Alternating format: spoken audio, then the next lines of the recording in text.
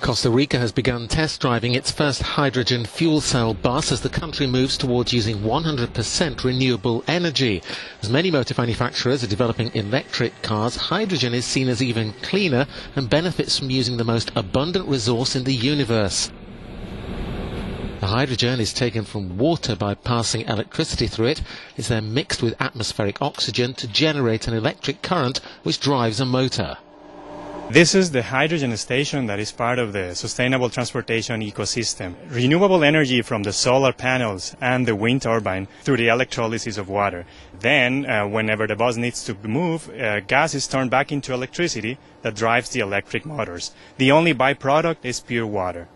The Costa Rican president, Luis Solis, unveiled the hydrogen bus project and is optimistic. He said this is an occasion when Costa Rica affirms its will to move towards zero carbon emissions.